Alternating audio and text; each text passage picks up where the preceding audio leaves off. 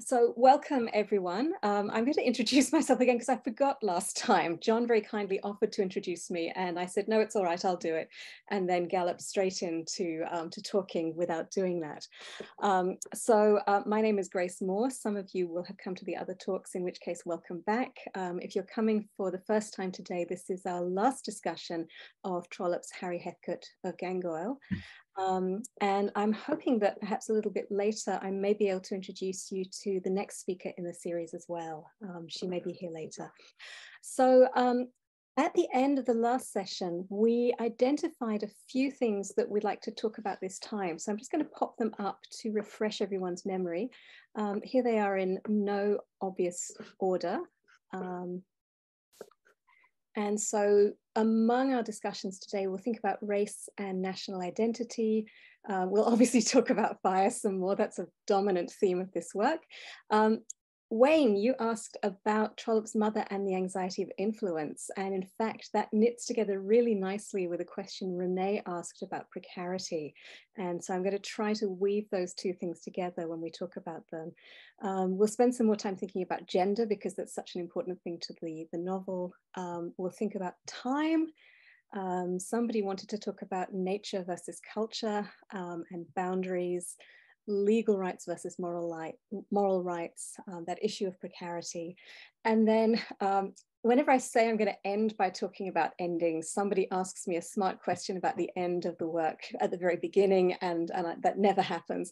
So I've ambitiously put it at the end, but this is not a prescribed order in which we'll discuss things, and nor is it a prescribed set of topics. And so other things will inevitably come up, and I'm very, very happy to kind of meander all over the place to discuss the things that you want to talk about in relation to the novella. So I'll just come out of this share for the moment. I don't have a structured presentation today, but I do have some slides that I'll kind of move into and out of when it's useful to have either an image or a quotation in front of us. In terms of the protocols of today, I'm very happy for people to just jump in. But if you'd like to raise your hand, it will help me, please, if you can use the raised hand signal, because then you jump to the top of my screen and I can see you. But Ava and Courtney are very kindly monitoring the chat box for me as well. And they will try to alert me if I've missed your hand somewhere. So hopefully between the three of us, we should be able to bring things together. I really want to thank the Friends of the Dickens Project for sponsoring this series of events, which have been wonderful for me and I've enjoyed them very much. I also want to thank John and Courtney and Renee, who in different ways have been incredibly supportive of my involvement. And of course, I want to thank all of you for being here. So I think then in that case, we might begin by thinking a little bit about Wayne's question about Trollope and his mother. And Ellen, I think you probably know more about this than I do, so please jump in if I make a mistake or if I misrepresent anything. I don't want to give you a full overview of Trollope's mother's biography, although she is an absolutely amazing and fascinating woman. But I think for the purposes of this discussion, we flagged the anxiety of influence as a topic to consider. And I guess the obvious point is that, you know, Fanny Trollope is a prolific travel writer and novelist. What's interesting about her, there are so many things that are interesting about her, but what's interesting about her in terms of her relationship with her son, with Anthony, is the way in which she kind of turns to writing at quite a late stage in her life. She's almost 50 when she first begins to write. And she writes as a way of getting her family out of debt. Her husband, Thomas Trollope Sr., was really kind of hopeless financially. He trained as a lawyer, but he wasn't particularly charming. He wasn't very good at sort of interacting and negotiating with his clients. And so gradually his client base fell away. And he then decided that he would try to top up his revenue by turning to farming. And so you can see there's a big shift between being a lawyer and being a farmer. And he doesn't seem to have been any better at being a farmer than he was as a lawyer. And so the family fortunes were sort of slowly descending. At the same time, Fanny and Thomas had expected to inherit a fortune from an elderly uncle. In characteristic Trollopean fashion, the elderly uncle then remarried very late in life, and his young wife produced an heir. And so suddenly the Trollopes were not going to receive the great expectations they were anticipating. And so with bankruptcy looming, Mrs. Trollope decided, partly because she was incredibly impressed by the abolitionist and social reformer Fanny Wright, she decided to go to America. And while she was there for 2 years in total. And she took her youngest children with her. Later, her eldest son, Tom, joined her. And the idea was that she would try to create some kind of opportunity for her son, Henry. Henry, as it turned out, had tuberculosis and died a few years later in Europe. But in trying to create this opportunity, she built an emporium in Cincinnati, which was known as Trollope's Folly because it was just such an impractical thing. And her idea was that she was going to sell coveted items from the old country to people who had settled in the US. Unfortunately, for a variety of reasons, that went spectacularly wrong. Partly because her health failed, partly because her completely hopeless husband, instead of sending her the sort of luxury items that she'd hoped to be able to sell, packaged up £2,000 worth of really not terribly marketable items and sent those in the hope of turning a quick profit. And of course, these were completely unsaleable to the kind of purchasers that Mrs. Trollope had in mind. And so the venture failed. And she became a bit of a laughingstock in Cincinnati. But she decided, she was the sort of person who, when faced with adversity, would just kind of pull herself up by the bootstraps and get on with things. And so she decided that she would, instead of going home hanging her head in shame, she would extend her tour across the United States, take in some of the eastern states, go to Niagara Falls, and write about her experiences. And so that resulted in Domestic Manners of the Americans, which was a runaway success. And I think one of the reasons it was so successful is that it kind of told English readers the sorts of things that they wanted to read about America and the Americans. And biographers have also suggested that the timing of publication in 1832 was really significant as well. That because it coincided with anxieties about social reform and the extension of the vote in England, that it really sort of spoke to the readership in that way. And so, she made a fortune from this book, and from that point onwards decided that this was going to be the way she would support her family, and set out on a really punishing regime that involved often writing 2 novels a year, sometimes juggling different demands from publishers like Dickens later would. And she seems to have been incredibly successful. And so she's just a really fascinating and incredibly resilient figure. The thing that sort of comes out in a couple of the biographies that I've read is the awkwardness of her relationship with Anthony. She seems to have had a very close and warm relationship with her son, Thomas, her eldest son. But in terms of Anthony, it seems to have been a little bit strained. And that's partly, he talks about himself in his autobiography as being quite an awkward child. It's partly because of the precarity that Renee highlighted, the precarity of his upbringing, and the fact that while Mrs. Trollope decamped to America, she left Anthony behind. So he was left behind.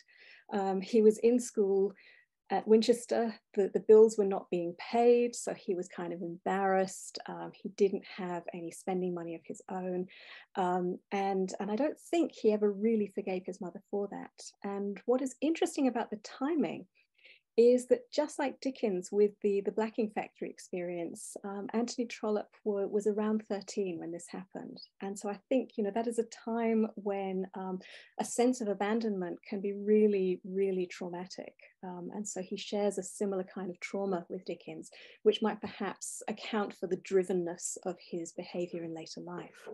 So I have a couple of quotations from Fanny Trollope's biography, which I'll just pop up on a screen share. Sorry, these are from Anthony Trollope's autobiography.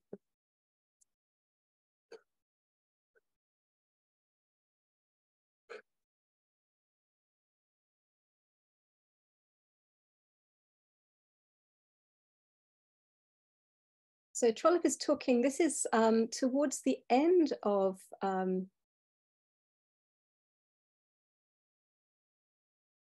towards the beginning of his writing career. And when he moved to Ireland, he got interested in writing, and I think partly because he saw that his mother had been able to make a fortune. He was getting interested in getting married to Rose Heseltine, and so he was thinking about how he could provide for her beyond the income that he was earning from his work with the post office. And so he took to novel writing. And he says, "When I had been married a year, my first novel was finished.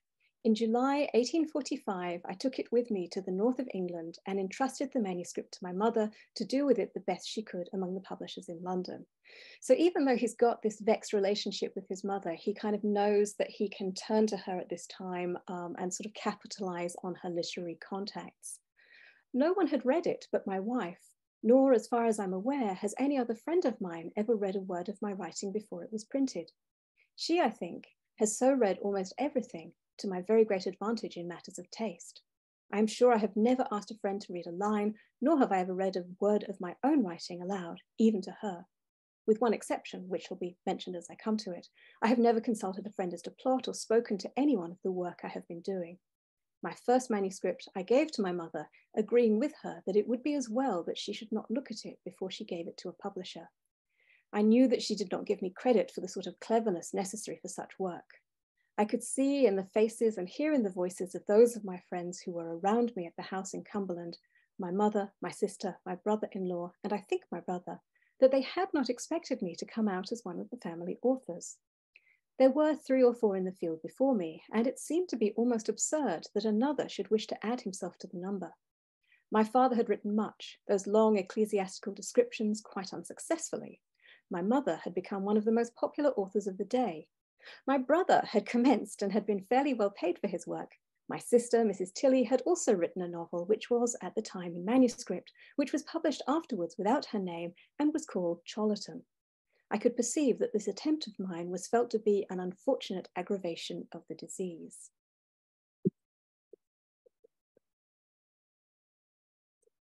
And I'm sorry, my slide's stuck. And then Trollope talks about his mother at the end of her life. And the tone of Trollope's autobiography is quite brisk anyway. It's not really a warm and fuzzy document. And so we should keep that in mind as I read this. But he says of her, she continued writing up to 1856 when she was 76 years old and had at that time produced 114 volumes, of which the first was not written till she was 50. Her career offers great encouragement to those who have not begun early in life, but are still ambitious to do something before they depart hence. She was an unselfish, affectionate, and most industrious woman with great capacity for enjoyment and high physical gifts. She was endowed too with much creative power, with considerable humor, and a genuine feeling for romance. But she was neither clear-sighted nor accurate, and in her attempts to describe morals, manners, and even facts, was unable to avoid the pitfalls of exaggeration. So this is kind of interesting. He sort of begins by praising his mother and then draws attention to some kind of shortcomings in her writing. And this is something he picked up when he began to write his own travelogue about his American writing. And he very much felt that it was incumbent upon him to set the record straight, to smooth over the feathers that his mother had ruffled with her very frank accounts of her experiences of America and her dislike of what she perceived as American rudeness. And so we can see her sort of pitting himself against her in that way. Thinking about parallels between Anthony Trollope and his mother, Johanna Johnson, who is one of Fanny Trollope's biographers, talks about what she calls the curious parallel between their experiences, that it's moving to America and observing the Americans that makes Fanny Trollope kind of attuned to the possibility that she can write something.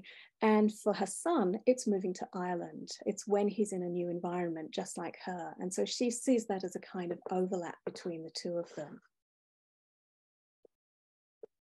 Okay, let's take us out of the screen share for the time being. And so I found all of that to be quite fascinating. And I think what in particular interested me about it was the way in which writing was very much a kind of insulation against precarity. That, you know, if all else is failing, then you can always write a novel to get yourself out of debt. And I think if we can try to attribute Trollope's great energy to anything, then it's very definitely the example his mother set to him. And perhaps in some ways they're more similar than Anthony Trollope was really willing to register. There is kind of an interesting overlap between them.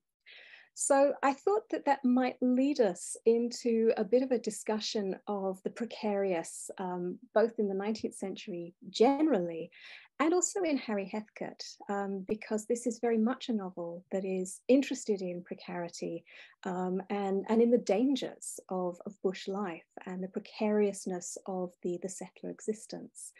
So I'm interested to hear what you all think about the precarious, what precarity can mean in a 19th century context, and how Victorians dealt with it, or how the characters in the novella deal with it. So I've just asked a very wide question. Wayne, yeah, are you adjusting your camera or are you raising your hand?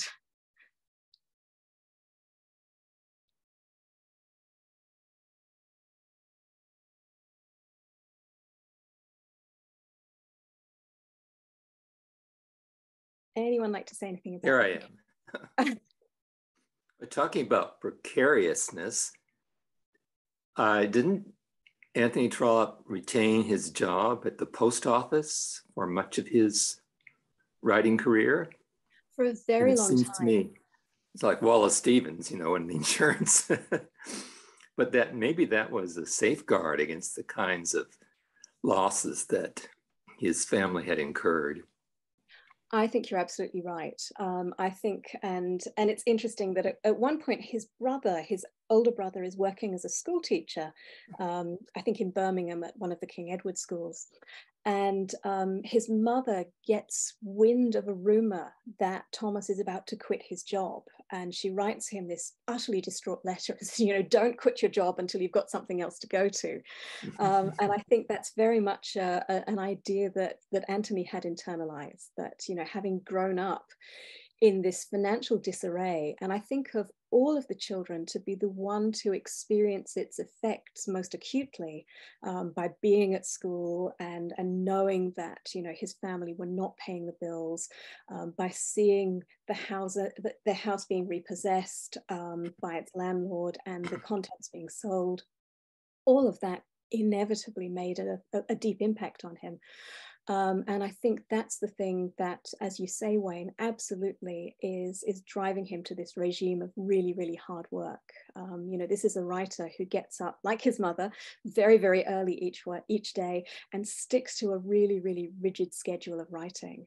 So there's real discipline there. And I think it's a discipline forged in that precarious experience.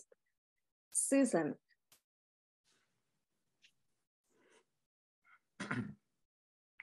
Thank you for the great introduction.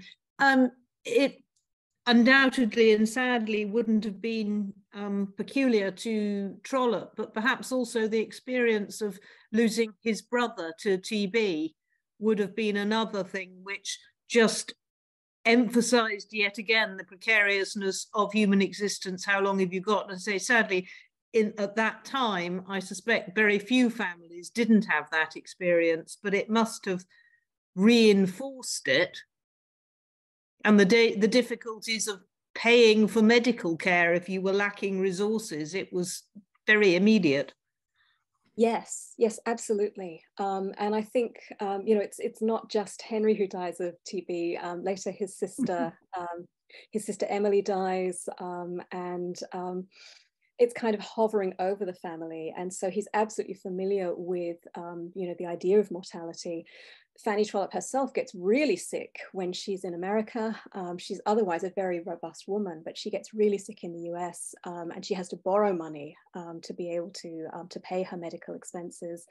Anthony Trollope himself gets sick in London, and interestingly, when he's sick, he's also in debt. And so his debts continue to kind of accumulate while he's being cared for. His mother does come to London. She leaves Paris, and she comes to London and she looks after him, but there's no way that he's going to tell her about the kind of financial straits he's managed to get himself into. And so, yes, absolutely, he's very, very conscious of how uncertain life can be. And I think he really just kind of needs to make sure that he's got resources behind him so that whatever life throws at him, he's going to be able to cope. Ellen, and then Michael. Well, I'm going to qualify or differ a little bit. We've just been reading Ralph Vere on this list that I run. And I've read Sutherland's long introduction to Ralph Vere. Just before Ralph Vere, he did a tremendous thing. He quit his job. He quit that job and he had no pension. And he had the expectation he's going to make money on St. Paul's. St. Paul's fails. Yes. He's going to become an MP. He doesn't make it. He's going to write this great novel and virtue starts to go broke. So 3 of the streams of income that he had expected didn't come. That was a tremendously brave decision. He also did it, as you know, because he got angry because they didn't promote him. So there we see him actually, I think, not holding on. And then he does drive himself because that's all he's got. He's got to write these novels, and he drives himself to, among others, Ralph Vere. I was going to say precarity in the novel is different. This is a different novel from most of his novels. Yes. What novel do we have? A novel where we have this action adventure, and fire is scary stuff. I must admit that I have read a couple of times How You Fight Fire by Fire, and it's better when somebody on PBS describes it to me because then I do better. But how everything could be burned to bits, and so Harry can't sleep. And it's fiercely hot. And you never know, he's made a number of enemies, his own fault, some of it, his own fault. And so here he's made several people hate him, and all they need to do is set fire to his place. That's it. Yes. Never mind death. So the precarity of the novel is not so much what we're talking about, the economic precarity. It's even scarier. It's going to be burned up. And a lot of the second half of the novel is driven by this. Harry is a driven man over this fire. And because, you can prove anything if you can get to make up the evidence. So the child makes up the evidence. And of course, Noakes turns out to be a bad man. He didn't have to be so Harry is vindicated there. But the precarity is living in a colony where you don't know the weather, and he's trying to do these things, and the climate is against him. The landscape is against him. I think that's a real theme in both Canadian, and maybe I said that last time, in Australian literature, and I think I mentioned the movie The Proposition. And also another one about this one, I can't remember it anymore. But at any rate, a woman named Lindsay, they go to this rock. So it's the whole thing is against. He's really very, very driven. And when he wins, in a way, it's a temporary win. Because he still has he's going to be friends with this guy and so on. But that's what I'm impressed by, the how scary it is, and even if the people weren't themselves plotting against him, the idea of fire and what fire can do to you, because they don't know the climate. They come from England where it's wet and cold, you know. And so that's so those are two comments. And in fact, Trollope did leap. He did leap, and then he was driven. And that and too that the novel is about he doesn't, you know, he's a squatter. And he may think he has the moral right to the land, but I don't know if he has the legal right to it. The other guy has the right to come and select. So, you know, right. And maybe they dismissed the Aborigines and all that, but they were there first. So this is a very hard thing he's facing. Absolutely. And I think there are different layers of, you know, conversations about the right to land going on. You know, there's the sort of the unspoken one about the land that has been stolen.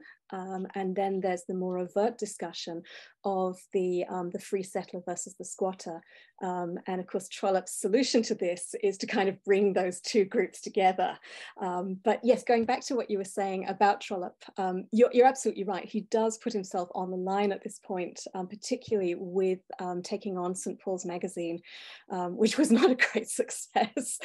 And you're right that he does, you know, he knows precarity, but he also knows by this point that he's kind of got a brand. He's got a successful career as a novelist. And so he does sort of have enough confidence in himself to know that if one novel fails, he's just got to kind of barrel on and write the next one. But yeah, I was really struck when you were talking, Ellen.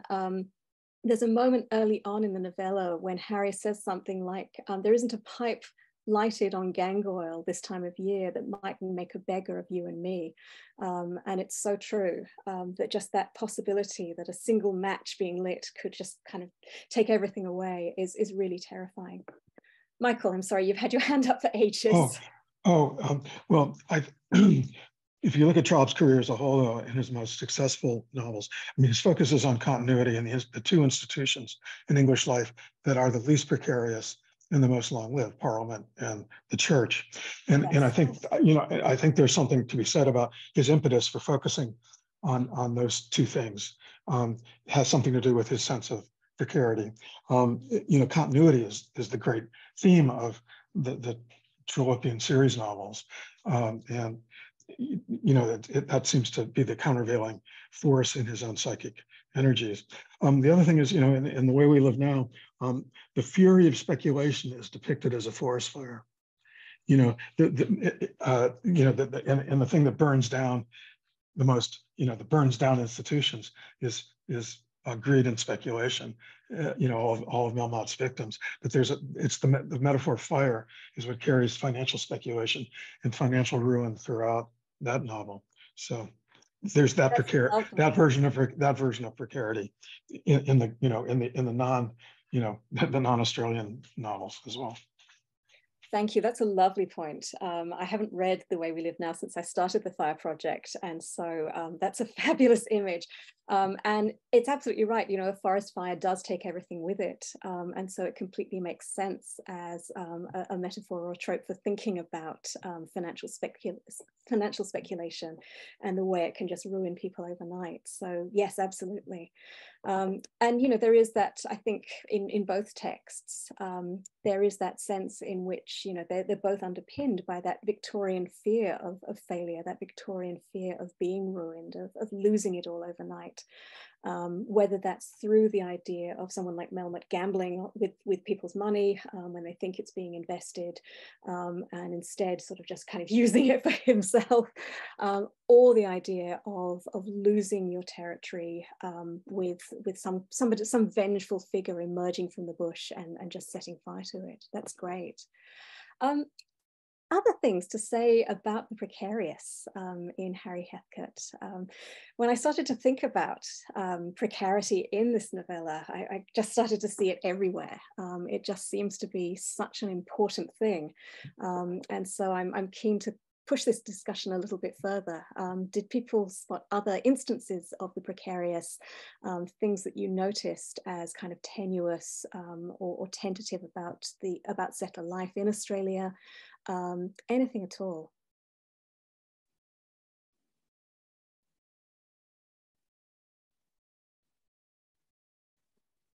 Well, one thing is that somebody can come along and buy the land by the water, and you have no control over who has the money to pay. Oh, I forget what they're called. The squatters versus the free selectors. The free selectors, yeah. Yeah, that's right. And then you have, I mean, for the women, oh, it just must be so hard, because at least the men get to go around and see things. And granted, the women are maybe tougher than Victorian women, although it seems like he's just trying to keep them as feminine as they would be there. I just remember it's not quite on the same thing, but the Road to Corinne, the woman who became head of Smith College, her description of growing up and her family losing things, but more in the 40s and 50s. Jill Conway. Anyway, it's like it's still, I guess, in Australia a very challenging thing to live out. Where water, when are we going? Like Ellen mentioned before, nature, we have no control. Water, fire, all the elements. Wind, will the wind blow this way and blow the fire up, or will the wind blow a different way? So that every day, in a way, unless you almost have to be on tenterhooks.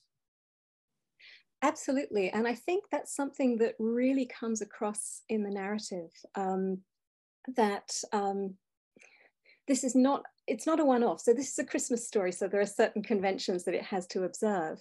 And we can talk about those a little bit shortly if people want to. The problem with the book, or the interesting thing about the bushfire story, is that it's never just about that isolated incident. And so like Christmas, which comes reliably once a year, so too does the fire season. And so, you know, Harry might have thwarted this group of villains in their efforts to see him off the land this time.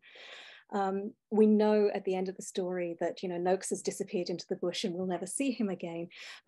But there's still that danger. There's the danger of the environment. There's the danger posed by the heat and the wind, as you say.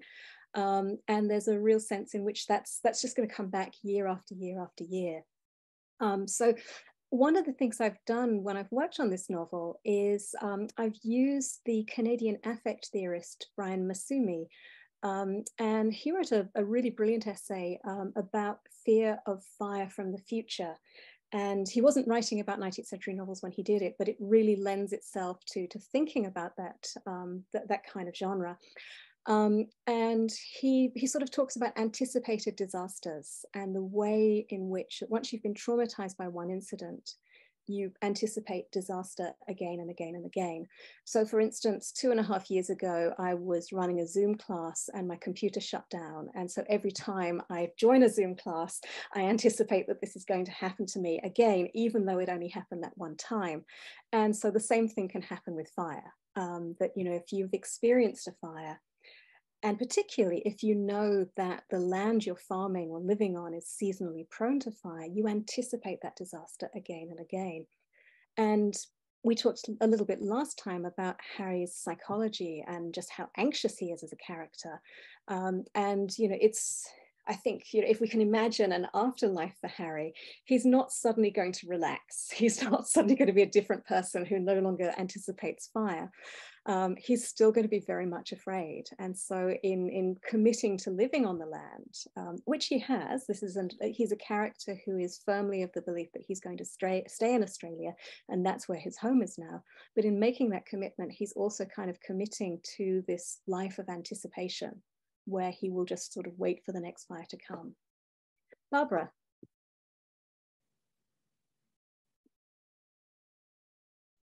Yes, I have two things.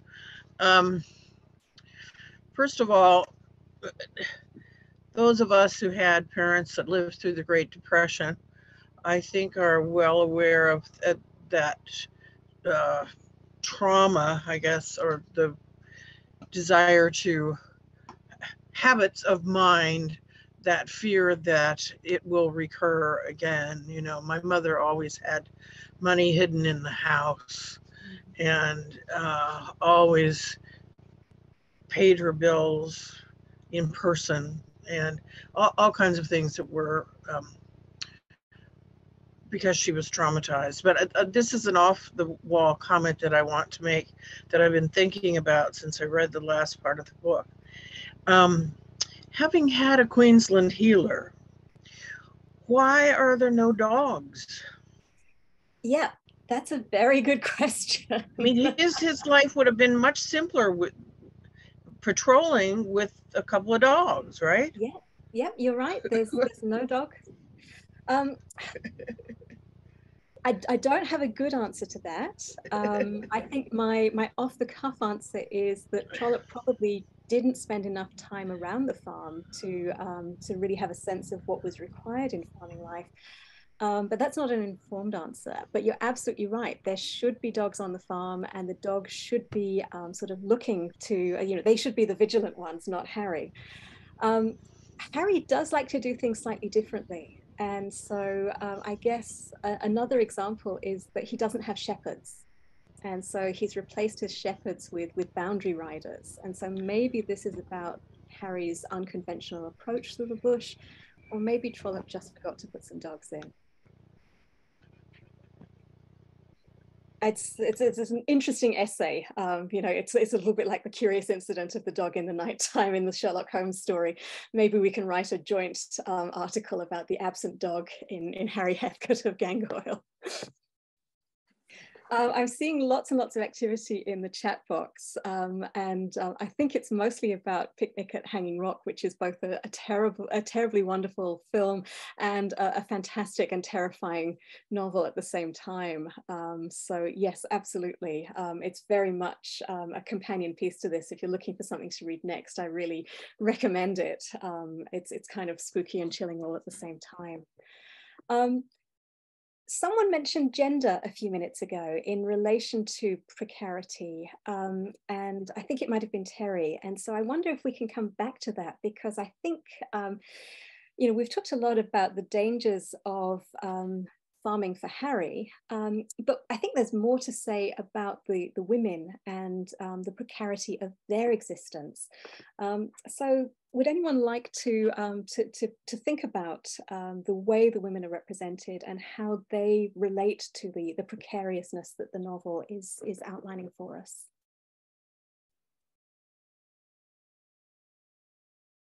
Well, one of the interesting things is always with the British stuff in their colonies of trying to maintain a lifestyle in the house, the dinners, the dressing for dinner, as if they were in England instead of they're out in the bush.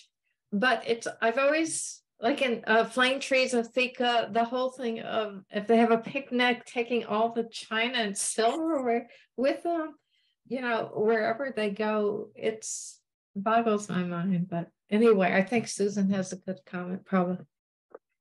Oh, well, just to say that, yes, you're right. I think, the idea of sort of transposing English lifestyle to the bush, I think, was particularly rough on the women. And so Trollope tells us repeatedly that Harry's adapted his dress accordingly. He doesn't tell us anything like that about the women. So presumably they are just wearing these sweltering London fashions that would just be no good in the heat at all. Susan, yes. Thank you. I think some of the habits on picnics were probably equally inappropriate in England as well, frankly. I found it interesting that, and it's a little while since I read this, but he looks at the position of three women at different stages in their life. Harry's wife, the youngish married woman with small children that she's obviously desperately concerned for. His sister-in-law in the position of the unmarried woman, does she take the leap and marry? What does she do? Does she decide to marry and stay out in the bush or whatever? And Medlicott's mother, who's looking at it from a different generation, and they're all vulnerable. They're all teetering on the edge and just surviving and doing the best they can. But none of them, I should think, has a particularly relaxed life at any point. Yes, absolutely. He crams a lot in with very few female characters. Yes, I think that's right. And I think if we want to think about the extremes of the precarious, there are also the women who are described as visiting the Brownbees. There are women who are dismissed as hags, and there are women whose purpose for visiting Trollope is just a little bit too delicate to lay out to his readers, but it's fairly obvious to us that they're there as sex workers. And so it shows us the full range of the difficulty that women face in the bush. John. On female precarity, one other small thing to be said about Mary Heathcote is that she is the daughter of a failed settler. Yes, she is. So she has a history of financial insecurity, precarity in her own family of origin, and that certainly plays into, I think, the sense of her vulnerability. And there's one other female figure that no one has mentioned in the book, and that's Mrs. Growler. Yes. I wonder if you have anything, Grace, to say about Mrs. Growler. But in connection with precarity, one could say that, I mean, she seems to me reminiscent of Mrs. Gummidge in David Copperfield. That is a comic character whose only function is to be unhappy. But her unhappiness we could dismiss simply as an element of her character or her outlook on life. But it does fit in, I think, with the sense of precarity that and at some other point in the discussion, I want to come back to fire, because I think there's more to be said about fire, but I'll stop at this point. Thank you, John. If I don't bring us back to fire, please feel free to make sure I do, because I would love to come back to fire as well. Mrs. Growler's in the wrong novel. She's a Dickens character, and I think that's why she's there. I think this might be to do with it being a Christmas book. I think Trollope is doing some slightly playful things with the Christmas story genre. And I think that's why Mrs. Growler is there. I also think, I've been thinking a lot about your question from last time, John, about Boscobel and his name. And of course, his name gets shortened to Bos in the second half of the book. And again, I think that's a kind of playful dig at Dickens. Trollope didn't really like the Christmas story, and in writing a Christmas story that's set in the sweltering heat, he's definitely doing something very subversive with that genre. And so I think that might be what's happening. But I like the idea that Mrs. Growler is just another precarious character. And this is a novella, considering the shortness of the work, it is littered with characters with precarious lives. Even the police officer who comes towards the end of the work to take depositions and then to go and see the Brownbees. He's an Oxford man who's come out to the colonies and then failed. So there are failed characters everywhere. There's Bates, who stands as a warning to Harry. It just shows, as Dickens did in Martin Chuzzlewit, how dangerous it is to up sticks and invest in a new life far, far away from home. Virginia. I was going to say about the precariousness of the women when they're left all alone during the day when they're going out to fight the fire, and they're in the house by themselves. They have no idea if the men are coming back or not. And so they're so uncertain as to whether they're going to be all on their own suddenly and left alone. And that's really made clear, particularly when the cook leaves and then there's nobody there but the women, and anybody could show up for them. The Brownbees could come, anybody else could come. But every day that the men are moving further and further away and worrying about what's going on out, taking care of the sheep and the farm, the women are left by themselves. And that's a very precarious situation, because they'd be in tough shape on their own if those men don't come back. Absolutely. I want to do another screen share. I'm sorry to give everyone whiplash by moving between screen shares and the conversation. But I wanted to share with you a quotation from a story from later in the century. This is by Henry Lawson, who in lots of ways is an incredibly well-known Australian writer. And this story, The Drover's Wife, absolutely explores what you're describing, Virginia, the possibility of a woman at home having to face whatever comes out of the bush towards her. And sometimes it's a snake, and sometimes it's a person, and sometimes it's to do with the elements. And so here's a little extract. You can Google the Drover's Wife, and there are lots of electronic versions of it, which is why I haven't given you a page number here. The rain will make the grass grow, and this reminds her how she fought a bushfire once while her husband was away.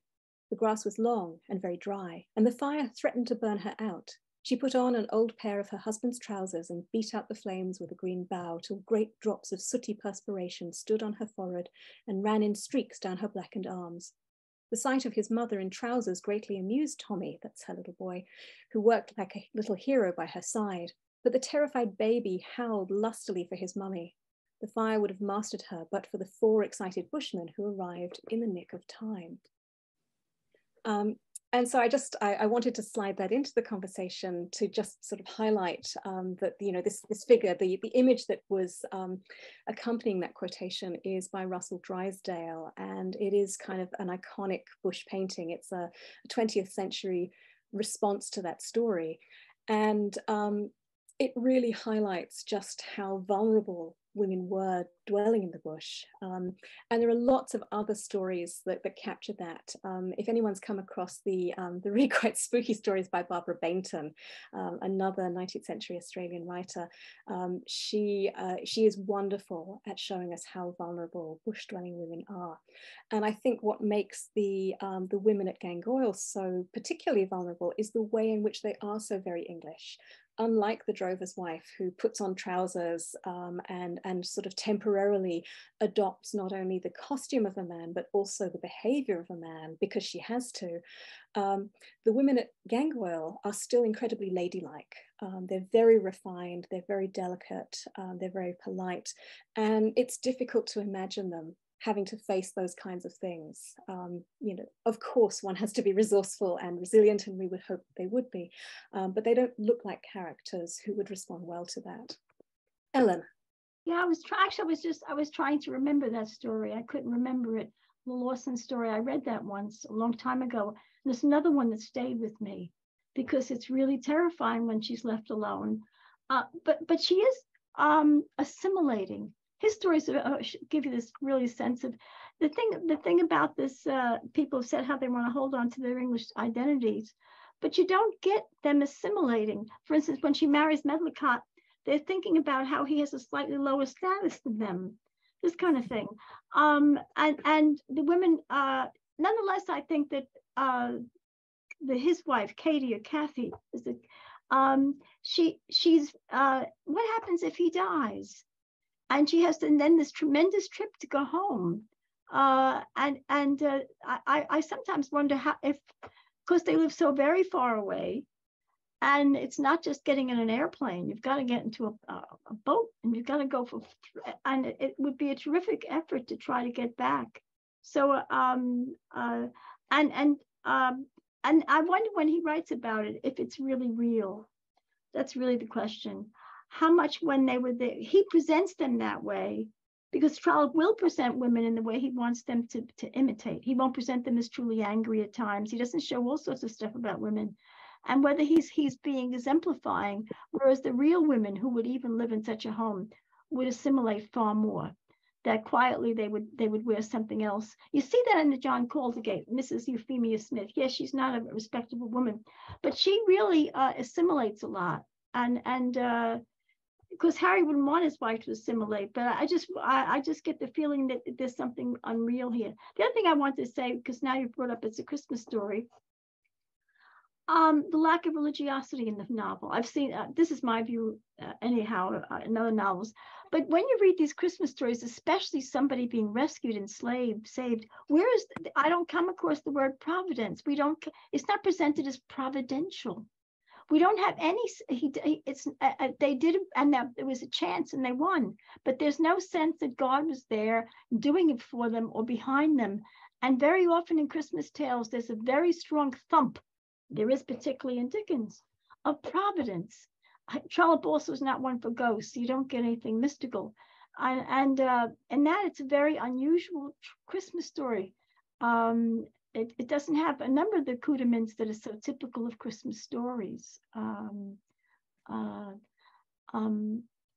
It's just right. Yeah, no, I think you're right, and I think that's partly to do with the strangeness of Christmas in the bush, and by this point the colonial Christmas story was beginning to emerge as a thing, and people kind of, the public definitely enjoyed reading them and found them kind of interesting and strange. And so this is a story that is very much being written for the English domestic market. It was being sold in Australia too, and people did read it in Australia. But there is kind of an appetite for the exoticism of the Christmas story in this way. I like the point about the absence of providence. I think that's really interesting. And I wonder if it's just that because of his son Fred, Trollope is just kind of interested in you know, how the individual can respond to all of these pressures of bush life. So he's really, this is a tribute to Fred in lots of ways. It's a tribute to Fred's hard work, and a recognition of the many challenges that he's facing in choosing to make his home in the bush. And so I wonder if that explains the lack of providence, that this is a novella that is celebrating hard work, and people trying to be sort of resourceful in tackling the elements. I have read, and I wish I could attribute this, I suspect it was P.D. Edwards, but I've read somewhere the suggestion that Trollope is also trying to talk to Fred through this novella and trying to advise him, and trying to sort of show him that you've got to make some concessions to being in Australia, and not just concessions of dress. You have to make some class concessions, you have to make some concessions as to manners. And Trollope himself is quite adaptable in this way. We know this from his travelogues, where he will just kind of, you know, he'll make decisions like, yes, I'm not going to wear my jacket in the West Indian heat because it's just too hot and it's silly to wear one. And so I think he's trying to model that through the character of Harry, who is perhaps an extreme version of Fred. I think that's quite a compelling way of thinking about it. But of course, not everyone will agree. Susan, and then Michael. Hi, just picking up on the Christmas story-ness or not of it. I obviously agree about lack of ghosts, mysticism, and providence, but to me, it's a Christmas story because if it's about anything, it seems to be about love your neighbor and reconciliation. Absolutely, love your neighbor so long as he's not the brown bees, but you know, love your class appropriate neighbor. But you're right, it is a story that ends with reconciliation. It ends with the resolution of the romance plot, and so in that respect it is very satisfying, and it kind of ticks all the boxes of things that we would want out of a Christmas story. Jude Peace has done some really brilliant work on this, as on Harry Heathcote as a Christmas work, and she's really interested in the Christmas story on the other side of the world, but she's also really interested in the kinds of adverts for commodities that appear alongside the story in the graphic, and in particular she draws attention to all of the potential Christmas gifts, and notes that a lot of the adverts are for things like calendars and clocks. And I found that fascinating because this is a novel that is so interested in time and the passage of time and charting time. So I think that's a really interesting point. I've got more to say about time as we move through, but I want to hear what Michael and John have to say first. Oh, just a quick thing on Trollope was the most resolutely secular of all the great Victorian novels in his use of imagery. I mean, you think he writes 8 novels about the Church of England. There's no religiosity in them whatsoever. They're about secularization and bureaucracy. So I think it's completely consistent that this would be a Christmas story with no religious imagery and no religiosity of any kind. It's Trollope. Yeah. Yep, absolutely. And I think it also speaks to his discomfort with the Christmas story formula as well, that, you know, he's not going to kind of insert things into his story that he feels just have no place in the story. I think that's absolutely right. Good. John. This is perhaps a minor point, but it's related to the lack of Christmassy elements in the novella, and also to the biographical origin that this is a story about written by a father after a visit to a son. But one notable absence in the book in relation to Christmas is the absence of children. But we know that Harry and his wife have children, because there is a mention of when the narrator speaks of Harry and his oldest son. And to say oldest son implies that there's more than one son, but there are no children mentioned as characters at any point in the story. And Christmas, of course, is something that is usually, often anyway, associated with children and games and sort of the return of childhood or childhood imagination. So along with the absence of dogs, there's the absence of those children that we know are there, but do not appear in the story. That's right. They should be ranging across the bush and tumbling up somehow or another. I think the one instance I can think of, you're quite right, John, of course. But the one instance I can think of is towards the end. And I think the youngest child is a prop at the end that enables Mary and Kate to be around Medlicott so that they can then sort of engineer the proposal that we know is coming. But other than that, you know, the children really don't seem to be excited or anticipating Christmas in any way, shape or form. They have nothing to say for themselves and are sort of embodying what people think they know about the Victorians when they talk about children being seen and not heard. And it's a very, very strange thing.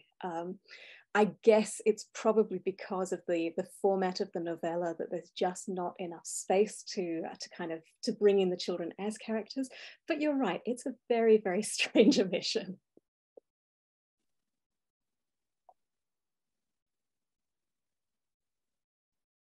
We've sort of started to move towards thinking a little bit about, Susan says, thank goodness for a Christmas story avoiding cute children. God bless us, everyone. I think we're starting to move to think a little bit about time, which I think will also bring us back to fire, which I promised John we would come back to. So I wonder if there is more that we can say about time and the way it's represented in the novella. I'm really struck by the amount of waiting that goes on in Harry Heathcote. We spend a lot of time waiting as readers, even though it's a short work, there's a lot of waiting for us as readers, and the characters are waiting for different things as well. So can we think a bit about waiting and how that might be important in some way to the plot?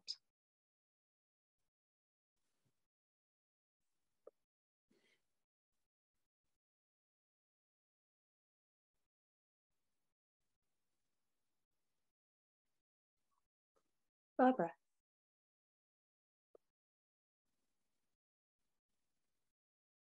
Well, certainly the overarching thing is, you know, Harry's waiting for the fire.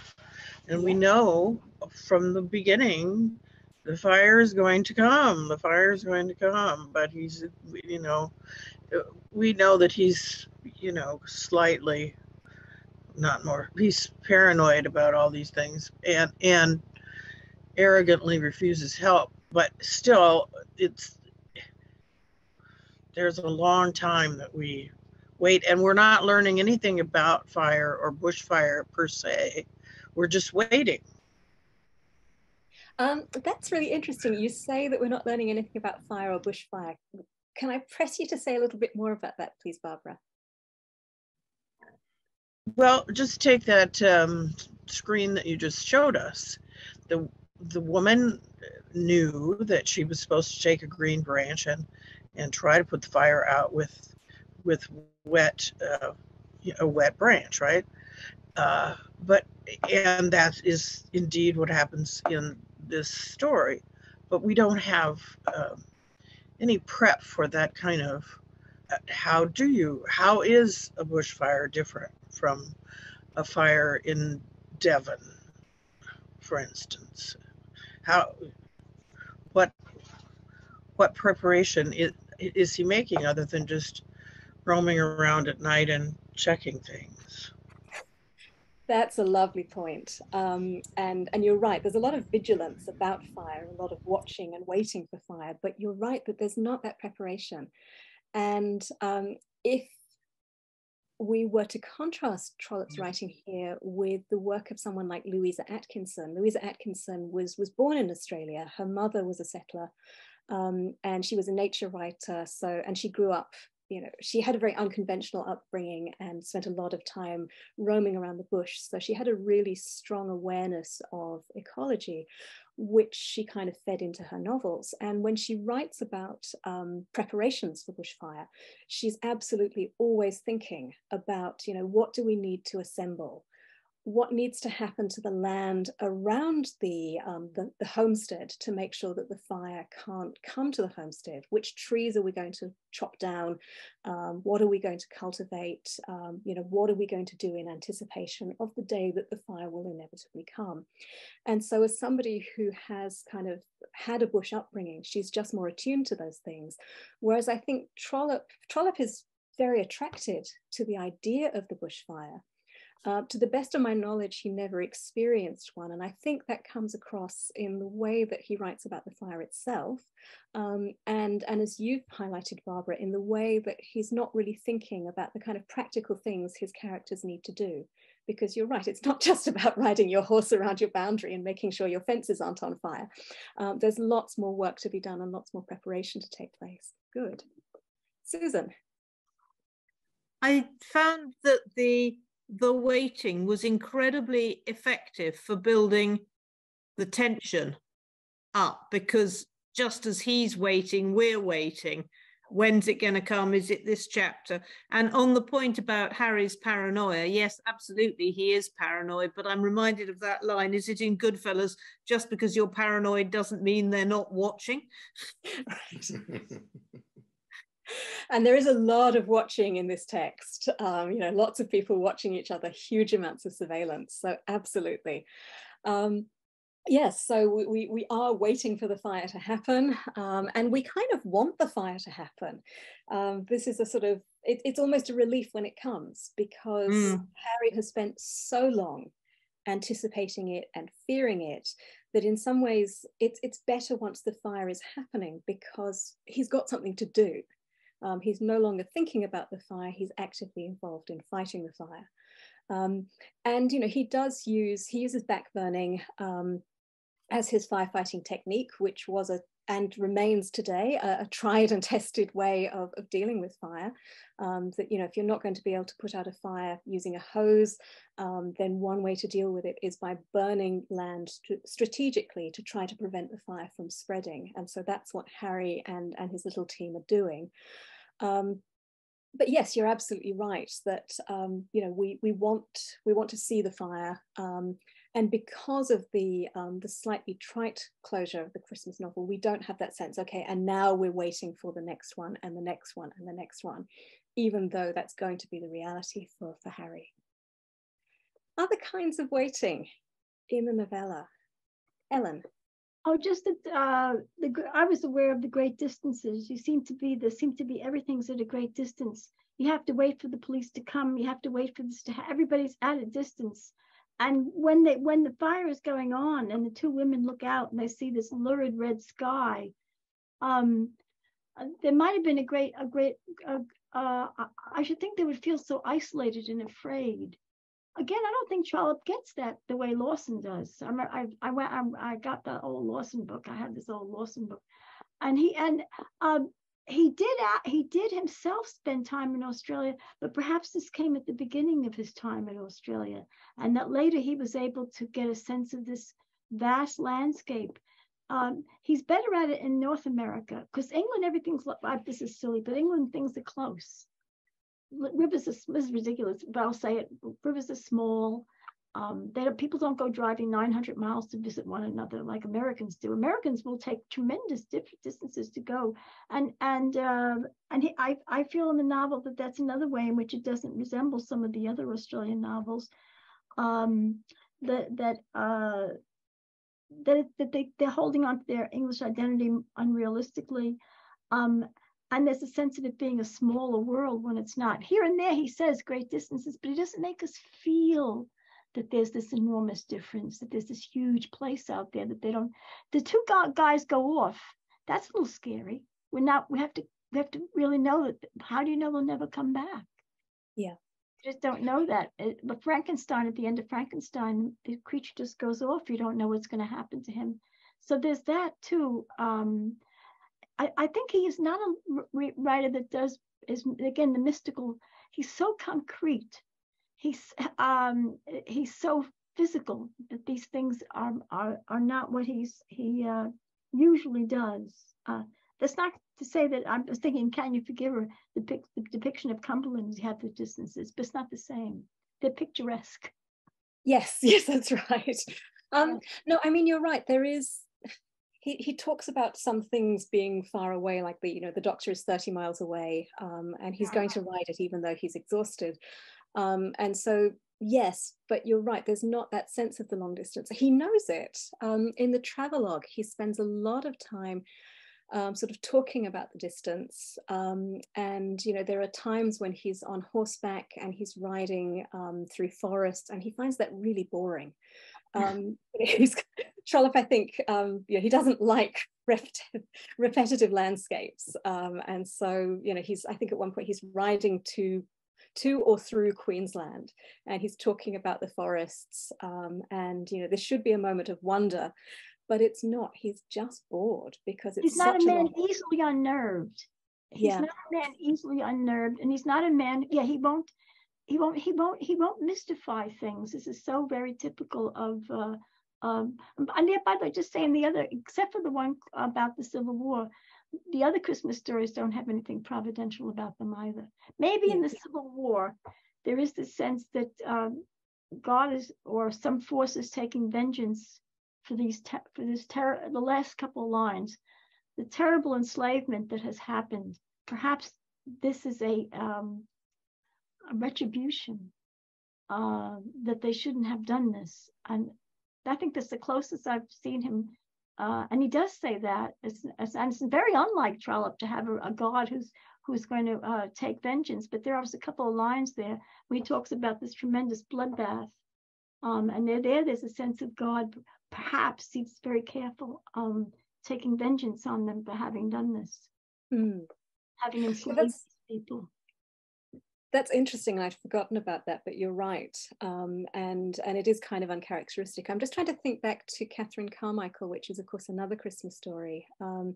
And I'm not sure that he directly invokes Providence, but there are definitely providential happenings and providential deaths in Catherine Carmichael. I guess, again, it's partly about that sort of discomfort with writing a Christmas story. Virginia. Yes, I was going to say in the waiting, I was certainly waiting for Mendicott to come to the idea that Noakes was bad. And so you felt like you just kept waiting. When is he going to realize that Noakes is a bad character? And it just took forever to get there, that he was going to admit that, you know what, you were right. Noakes is a bad guy. That's great. Yes, absolutely. It does take him a really long time to arrive at that opinion. Whereas I think for us as readers, we can see it immediately. Right. We talked about some of the physical tells last time, but also, he's just a bad character. And there are so many villains in the world of this novella.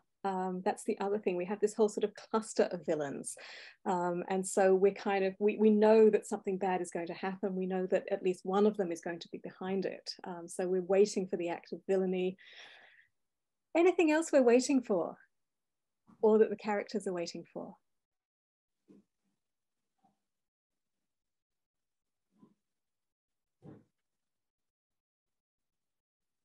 Well, the sister-in-law wants him to propose, or she wants. Yeah, we're waiting for the proposal. She wants some situation to develop where she can actually be, and we're obeying punctilio and decorum. So she's not going to say it herself, and she's not going to create the situation.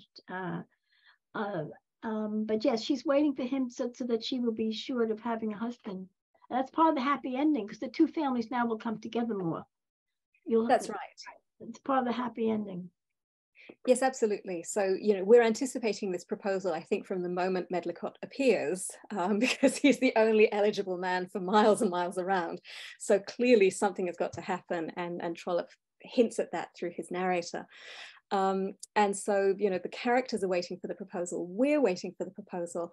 And I think Trollope is really compassionate in the way that he treats Kate in that wait. And the way that he highlights the kind of constraints under which she's operating, the things that she can't say, the things that she can't do, because, you know, she is still a genteel woman. She doesn't want to compromise herself or her reputation. And so she has to behave like a lady, but that means that she's just got to wait. She has no alternative. John. I'm not sure that this is something we're waiting for in the same way that we're waiting for the proposal, which you know, is a conventional way of reaching closure. But are we waiting for law and order to assert itself and to impose some kind of control over the brown bees? I mean, we haven't talked much about the brown bees, and they're outlaws. I mean, they're sort of, you know, they're settlers, but the old man is a lag. The sons are in and out of prison. They have something to do with the fire, we're sure. They're the bad guys. They're also of a different social class, one that can't be accommodated by a marriage plot. So somehow the brown bees have got to be controlled, or at least brought into a position within an orderly fiction, an orderly narrative. So brown bees. Yeah, that's so interesting, because they're not really contained in the way that we would expect them to be. You know, the police go and talk to them, but nothing much really happens. And it is kind of pointing to a different form of law and order, and the way that works in the bush, and the way that perhaps it has to be different, because the brown bees aren't going to go away. They've got their land, and they're settled there. And it's kind of hard to see how they're really doing much other than poaching sheep. Whenever we see the brown bees at home, they're drinking, or they're cooking, or they're sleeping. There's a lot of sleep going on in this text. I think there are things to say about sleep too. And they have a sort of, you know, that Harry will sleep the sleep of the virtuous. He's exhausted from his hard work, whereas mostly the brown bees seem to be sleeping off their latest overindulgence, and then they wake up and do it all over again. And so they are a kind of problem that is not resolved. And so just like the fire, which is going to come back, we can't be confident that the brown bees are going to be kept into line. I think they are going to be a persistent threat. And possibly the only thing that is going to disperse that threat is that idea of class unity between Harry and Medlicott, as a way of becoming a more formidable force against them. But it's not very satisfying. And I agree that it's something that Trollope doesn't quite know how to resolve. And I think that's a broader problem of bush life and bush justice, that, you know, there are these characters in the bush with these dubious histories, some of whom are able to be rehabilitated, but some of whom are not. And, you know, they're a fact of bush life, and perhaps, you know, the settler has to learn how to deal with them. That's actually, if I Sorry. could add something else to this that I wasn't sure about. Harry is a magistrate, but what are the powers of a magistrate? Why does he, he has to appeal to the police at the end, but as magistrate, he's responsible for having sent one of the Brownbee sons to jail. So That's right. What's a magistrate, and what are the limits of a magistrate's power? So my perception of how being a magistrate worked in a colonial setting, which is largely based on things I learned about Fred Trollope, is that it's kind of as and when it's needed. That, if a crime happens, then the magistrate gets called in and will then sort of preside over a court hearing. But it's not like a job that Harry would go to from 9 to 5 every day. So because he's a gentleman, he's kind of qualified to dispense law and order. And of course, because he's a gentleman, the police believe him over the Brownbees when the Brownbees say, well, actually, he did set fire to our land because that's what he did.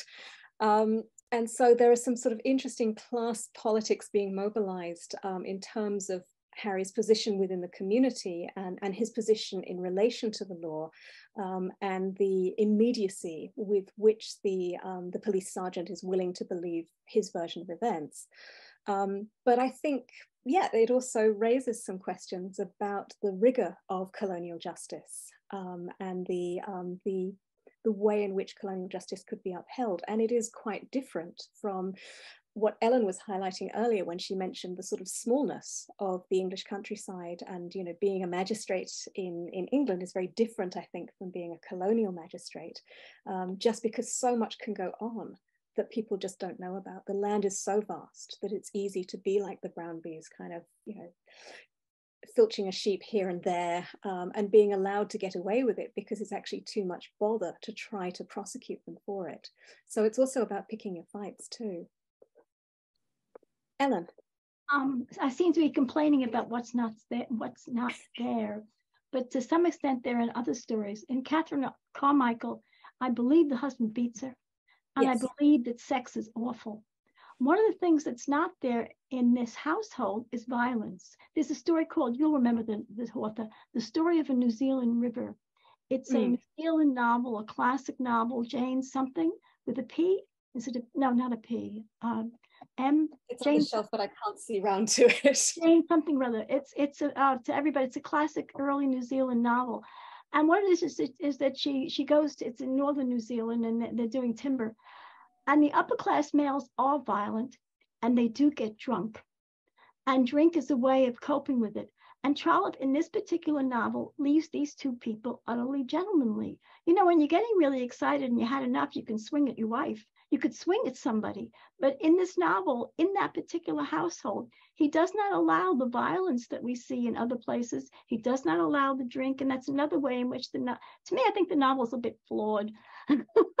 I really do. I think that these things, because he wants a Christmas story, because it's his son, obviously he doesn't want his son to be shown as being a drunk or getting violent or getting drunk. But in fact, the stories of Australia and it's real life. You can't hold on. And I find that that's another unreal aspect of the household that was shown, where in Catherine Carmichael, we see violence and we see hard violence.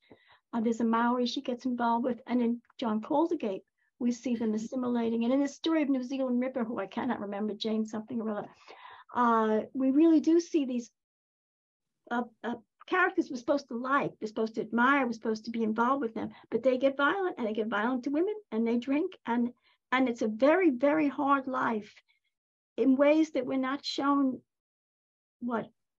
pressuring Harry, pressuring Medlicott. And I find that to be another problem in the novel.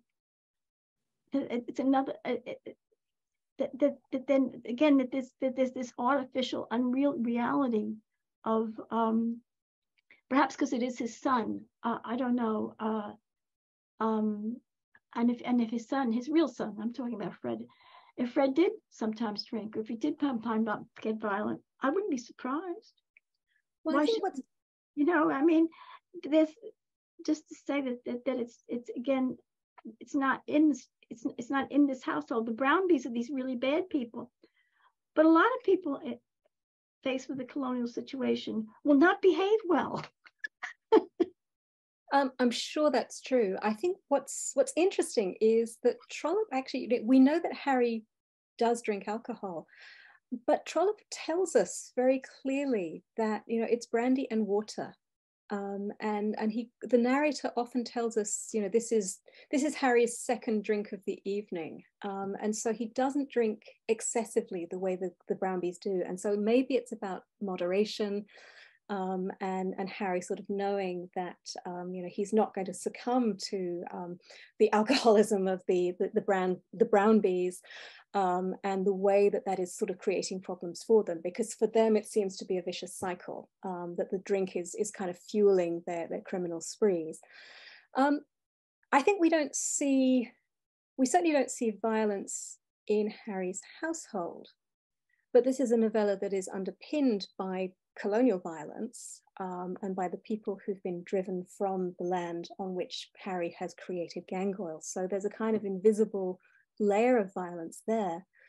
I guess the other violent act that really shocks me every time I reread is when Jacko tortures the underbelly of, I think it's one of the Brownbee horses. You know, I can't remember if it's to thwart Noakes or Boscobel, or if it's one of the Brownbees, but when he, Jane Mander, that's right, The Story of a New Zealand River, thank you. And it is, Jane Campion used some of the story in the piano, so thank you very much. But yeah, that for me is a shockingly violent moment. And nobody within the text seems at all bothered by it. Jacko is quite proud of it as a way of kind of resolving the conflict, but it's horrendous. You know, somebody has just singed the underbelly of a horse, and that seems to me like an absolutely horrendous act of cruelty. That is perhaps a displacement of other kinds of violence that we don't see going on in the text. So I absolutely take your point, Ellen, that there is a huge amount of violence in colonial novels and stories. The author I mentioned earlier, Barbara Bainton, wrote a particularly graphic and horrendous short story called Squeaker's Mate, which is about a woman who becomes incredibly adept to living in the bush, and becomes a mate rather than a wife to the man she's with, until she's disabled. A tree falls on her, and then he behaves with the most unspeakable cruelty to her, and she's left sort of physically unable to move in a shed, watching him with his new partner, and just being treated appallingly, often without food and without water. And so there definitely is this potential to be incredibly violent in a context where nobody is necessarily scrutinizing you the way they would be in parochial village English life. But you know, maybe Fred Trollope, let's hope that Fred Trollope was a good man and was kind to his family. And this is why Trollope found that it was unnecessary to depict it. But yeah, it was a sad reality of the frustrations of bush life. And it must have been absolutely awful for the women who had to endure it for precisely the reasons you outlined earlier, Ellen, and that's just the sheer distance from anything, and the isolation that women would have experienced.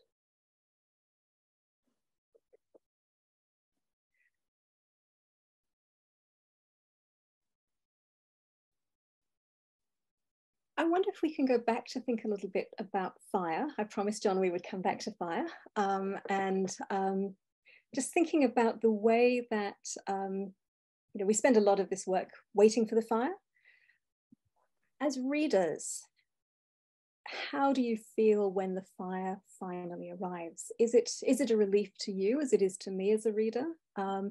Or do you experience different emotions, different ways of responding to that fire?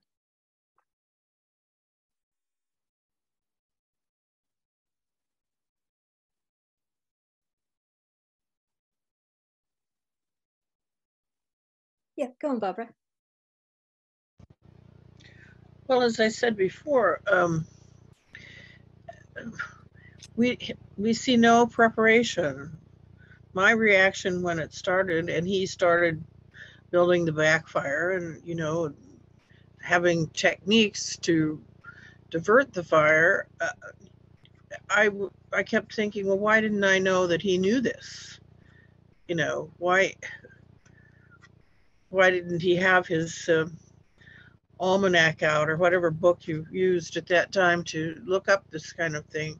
You know, we have no preparation for what he knows, you know. Right, But so of there's course, kind of a surprise that he's able to deal with it, yeah. yeah. I mean, I guess we would hope that for somebody who is as anxious a character as Harry is, that, you know, his anxiety might translate into some form of preparedness. But yeah, as you said before, we don't see that. And so it's a little bit surprising when he knows that he has to fight the fire. John?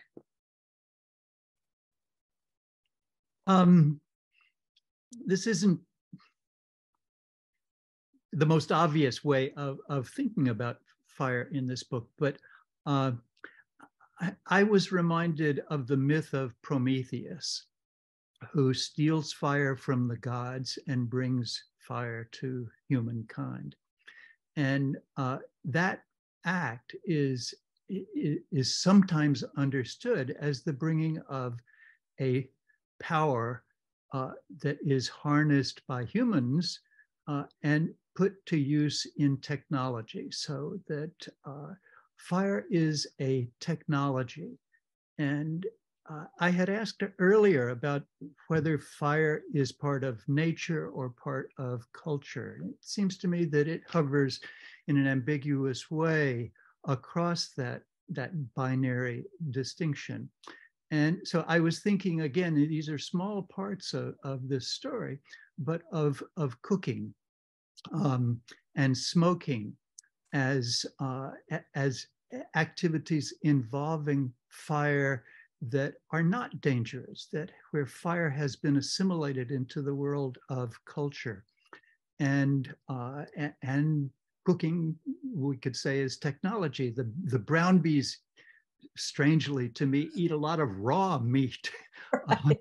So what's raw and what's cooked? I mean, the brown bees seem to be, you know, not quite fully part of the world of culture and civilization. They seem to be somehow more, excuse the word, savage in that respect.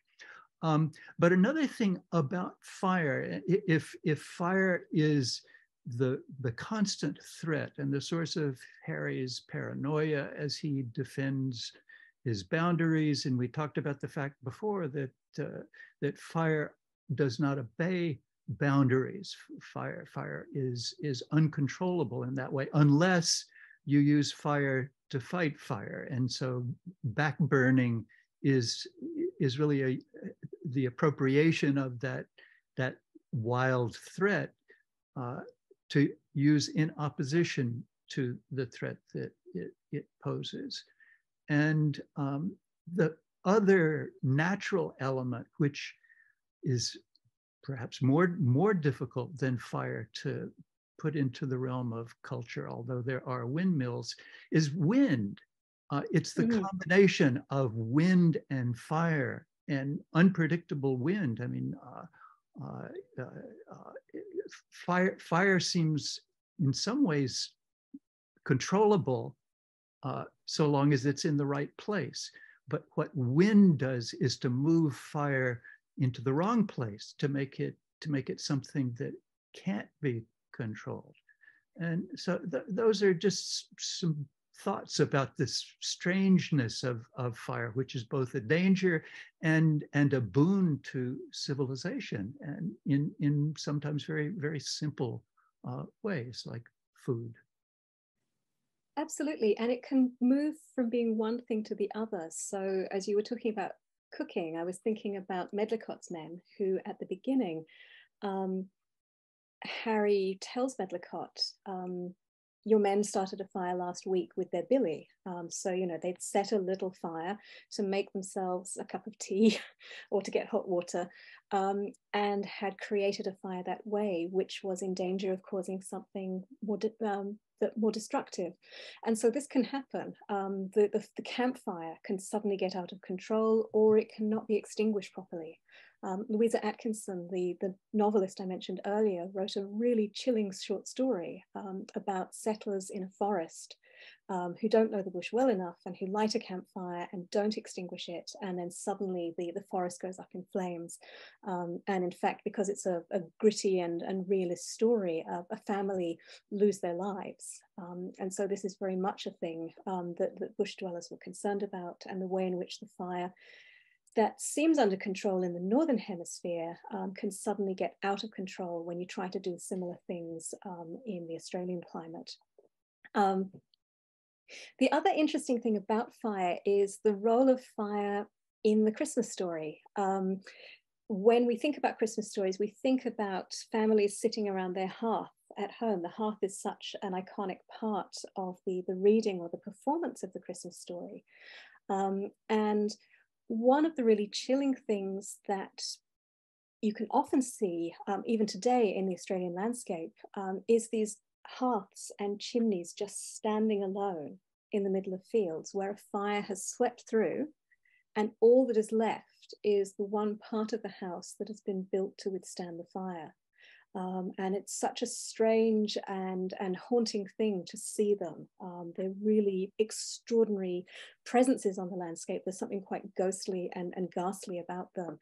And so, you know, the fire of the hearth is kind of comforting and something that we associate with the festive season, but not in the Southern Hemisphere. It's quite different. And I think that again comes back to some of the things that Harry says about it not quite feeling like Christmas. It's too hot. The food that he knows from the Northern Hemisphere doesn't quite transpose to the Southern Hemisphere setting. Nothing is quite working. And that danger of fire is so alien from his experience of Christmas, where fire is a comfort. I think for me, the other thing about the fire is that compared to different accounts that I've read, Trollope's version of a bushfire is really quite tame. And if you read accounts by Australian settlers, they often talk in terms of the apocalypse, and there's really a strong sense of that destruction. And Trollope, for me at least, doesn't really capture that. The fire is a little bit of a disappointment when it comes through. I probably shouldn't say that, but there is a sense in which it's all over and done with quite quickly. And one of the things about representing a bushfire in a novel is that it is quite a fleeting thing, and Trollope is incredibly successful at drawing it out. Until quite recently, there were not that many novels or longer works that deal with fire in a sustained way. What tended to happen was that the fire was an incident or episode among many other things. And probably one of the most preposterous examples of that is Henry Kingsley's work, The Recollections of Geoffrey Hamlin from the 1850s, which involves a bushfire and a volcano eruption. And I think there's an earthquake too. And it's just a sequence of natural disasters that in the context of the work just look a little bit preposterous. Of course, in the context of our lives today, they look more and more possible as climate change is changing the way that we experience disaster. So I think Trollope's bushfire is quite tame. And I think that's inevitable because he's not a settler writing about fire. He's someone who is visiting Australia, who's heard about fires, but hasn't experienced them. And so, he's got a different way of perceiving it. And that's something that I've seen too in fire art. So when I was working in Australia for the Centre for the History of Emotions, one of the things we did was to work with a museum that collected art connected with mental health. And they, the Dax Centre in Melbourne, and they did a collection of art, an exhibition of art by bushfire survivors. And they included in that exhibition art by children. And what was really astonishing and chilling about those paintings by very, very young children who had experienced bushfire at first hand was the way in which the fire just took up the entire page, just picture after picture, with not a space of white paper to see, because that was their experience of the fire. It was just something all engulfing. And so I think it probably takes that experience of being a witness to a bushfire to be able to really understand just how all-consuming it is. I think at one point, Harry, no, it's actually one of the women. One of the women says the heavens were on fire. And that kind of, I think that's the closest that Trollope comes to capturing that all-consumingness of the fire. Ellen. I don't know if they have to just asking question. I know there are statistics of people emigrating to Australia. I've seen Peterson, I think she has a book. She's one of these people who writes. But I'm wondering if they know statistically how many people left.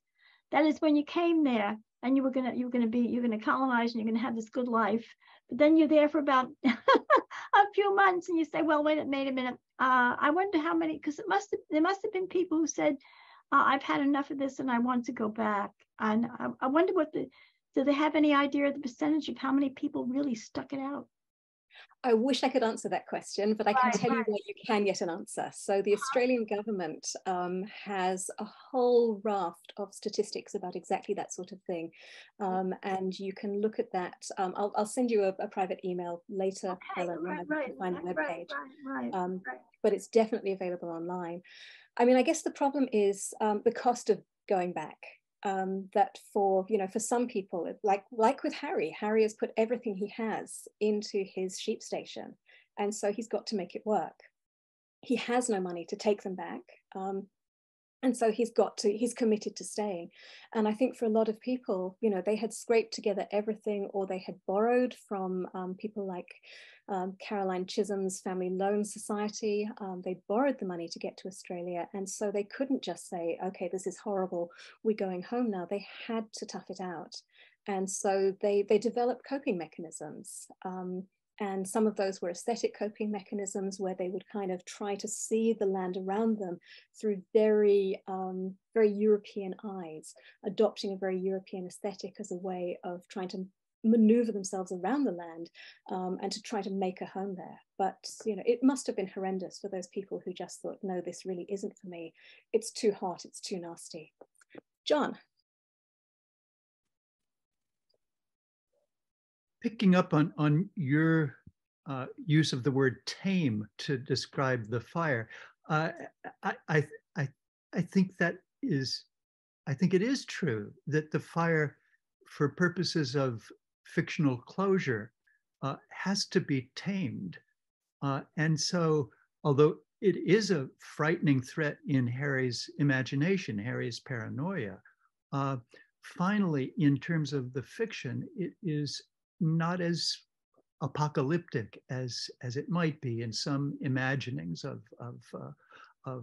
Wildfire. And one other way in which, of course, it is tame is that it serves the purpose of bringing the Medlicots to the Heathcote home, and therefore advancing the marriage plot.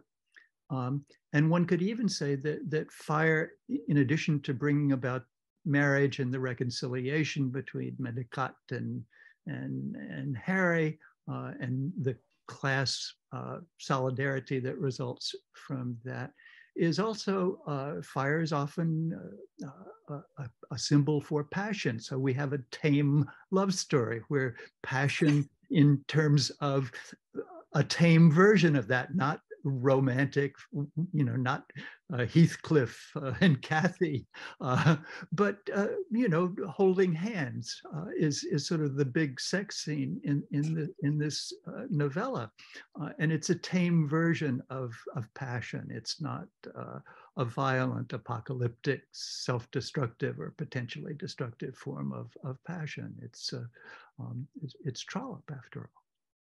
That's right. So the fire, it faces barriers to the marriage, and so it's important in that way. But yes, you're right. There is something kind of tame about the fire, but there's also something interesting. You were talking before, John, about sort of harnessing fire and the Promethean dimension, and I'm going to try to stretch what you're saying here. And that's what Trollope is doing. He's taming the fire and using it to maneuver his characters, to maneuver his plot along, to bring about the closure that we have to have, because this is a Christmas story and it can't end with Gangoil burning to the ground and Harry losing everything, which is much more likely to have happened to him in a bush context. text. And so absolutely, Trollope is harnessing that fire, taming it, using it, and seeing its possibilities for narrative, and seeing its possibilities to bring about the plot resolution that he wants.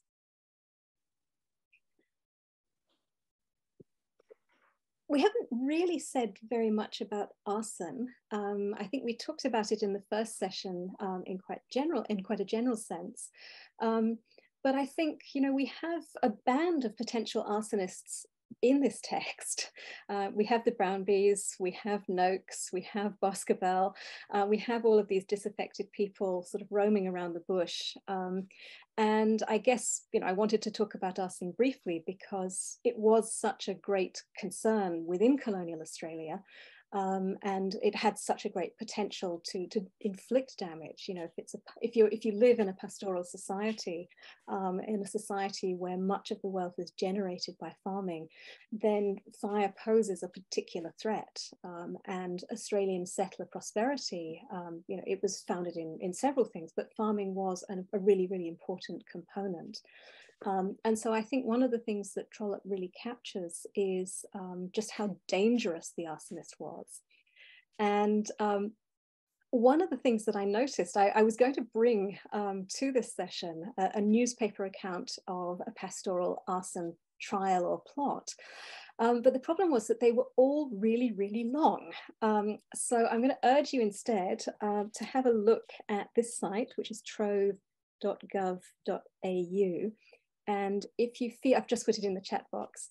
If you feed in the details, it gives you, it will allow you a date range. And if you look for arson stories between 1870 and 1874, which is what I did because I was wondering if there was something that particularly captured Trollope's imagination when he was traveling, what you'll find is a series of really kind of engaging accounts of trials connected to arson and fire setting and incendiarism that read very much like Harry Heathcote of Gangoil. They're very sensationalized in the way that they report.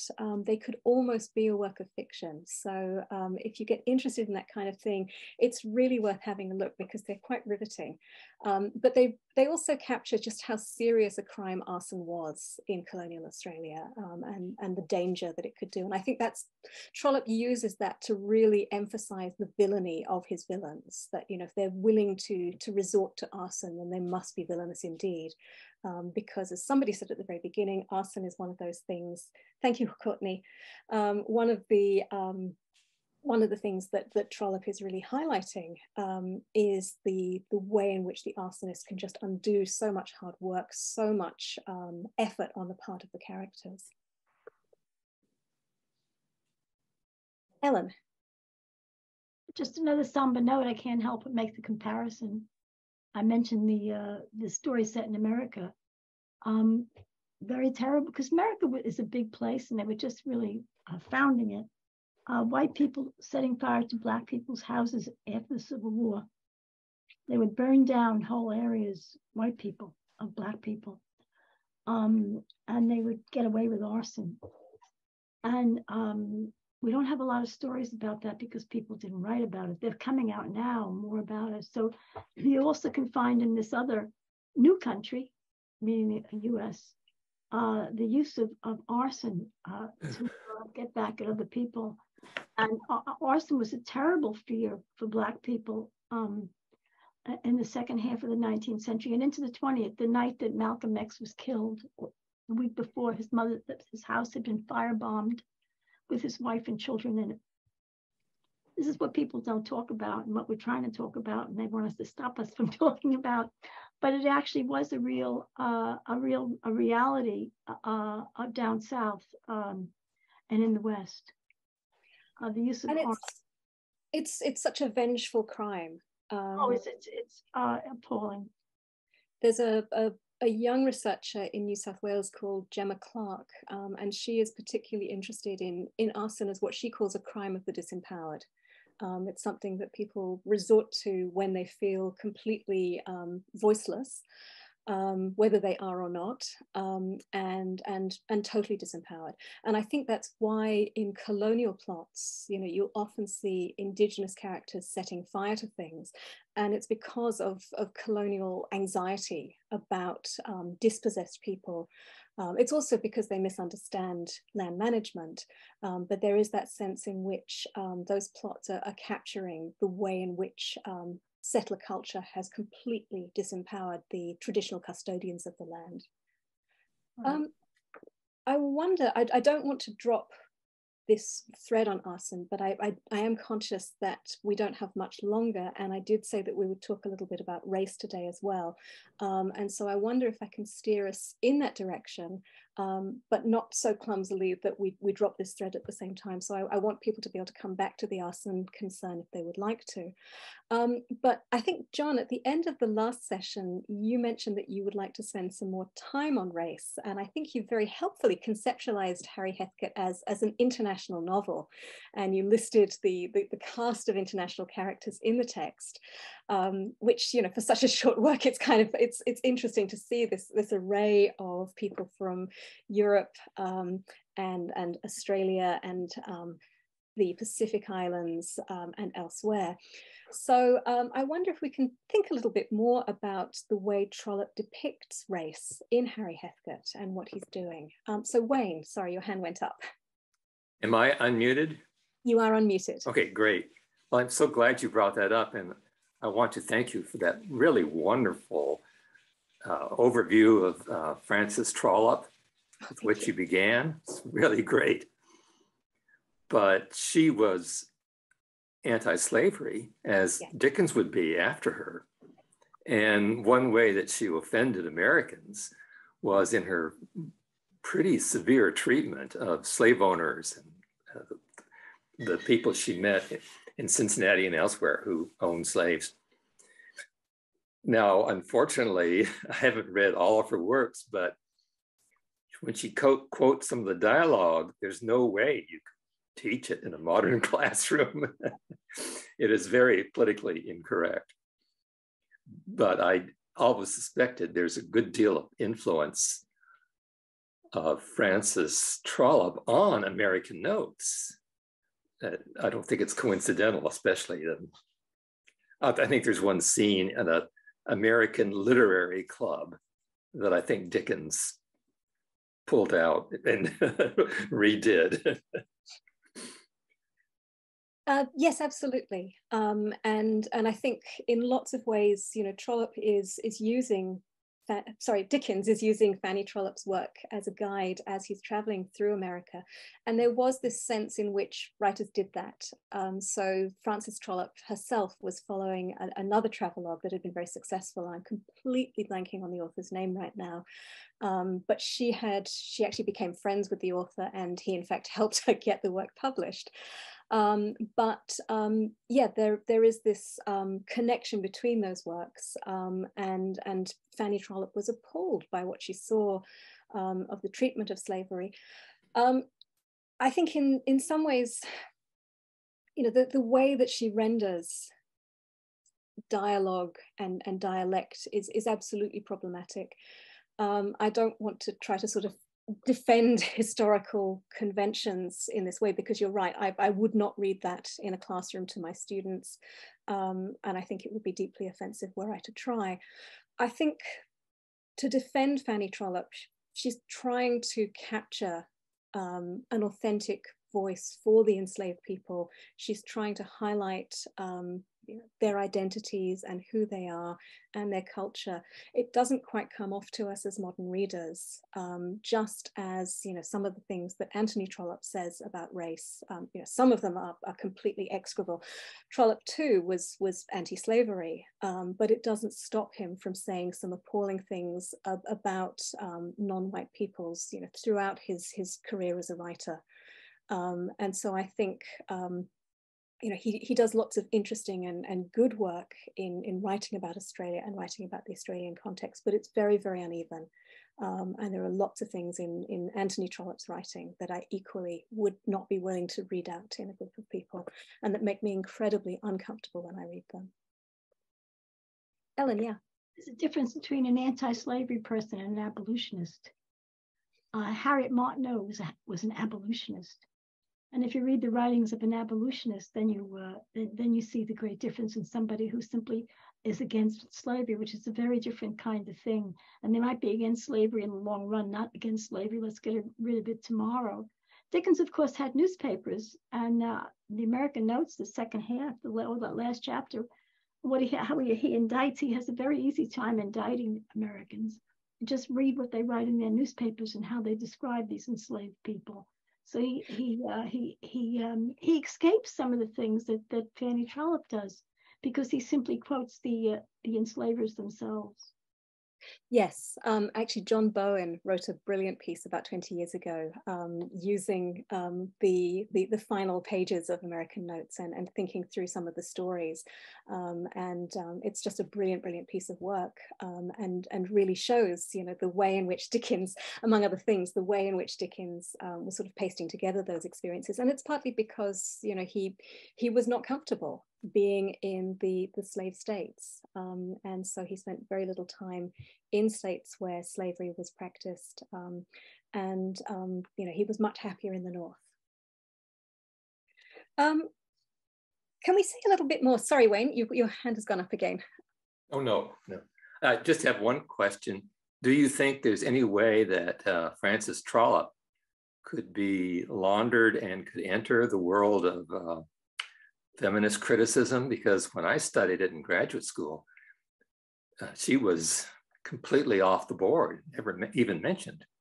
But she did have a very, I think, fascinating career. But I hate to think that just her terminology might be keeping her out of the canon, put it that way. I'm not sure that that's the case. I think it's actually about accessibility. And so there are editions of her works, but they're published by an academic publisher I'm not going to name, and they're extremely expensive. And so I think it's often about, just accessibility to the text, and maybe with online resources that will shift. I'm not sure that we need to clean up the past. I think we need to kind of confront it, and maybe not launder her, but confront the realities of the problematics of talking about race in a Victorian context, and thinking about how we discuss that sensitively in the classroom, and just accepting it as, not accepting it, I don't mean accepting it, but confronting it as a part of Victorian life. There are lots of well-intentioned Victorians who find no incompatibility between, saying some things that we find incredibly offensive and behaving in a way that they thought was very compassionate. And I think we have to understand that, and we have to understand it as part of a collective history, because all of that history has sort of compounded to bring us to where we are today. And so I think we can't launder it. We have to look at it. We have to examine it. My first writing was on Dickens and Empire, and so a lot of the things that I found there in that project were things that I did not know about Dickens, and that I found incredibly challenging and tricky to deal with. But I think it's really important that we don't sort of push them to one side, that we do look at them and talk about them, and make sure that our students are talking about them too, because they give us a different way of understanding somebody who has such extraordinary influence over society. And in her day, Fanny Trollope was a very, very influential person. So again, I think we need to be able to understand everything that she has to say, and we need to understand why she said it, and the potential problems behind what she's saying. So I hope that's not a kind of, I'm not trying to sidestep what you've suggested, but I do think it's a thorny problem, and it's one that we have to confront head on. Could we think a little bit more about race in Harry Heathcote? Because I am really struck by John's observation, and I really would like to talk a little bit more about race and the characters. Maybe I can give this a little bit of structure. We were talking last time about, sorry, I've gone into my slides without sharing a screen with you, and I have to get out of them, and I can't.